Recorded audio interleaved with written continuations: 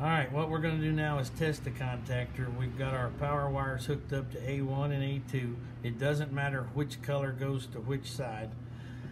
We're using a GFI over here to where we've got a switch to turn it off and on. And then we're using an extension cord to go to the power outlet. Alright, we've got everything hooked up.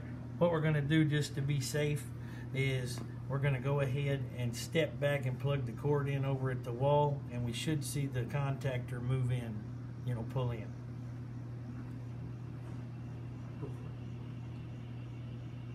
Didn't go in. There we go. The contactor pulled in like it's supposed to.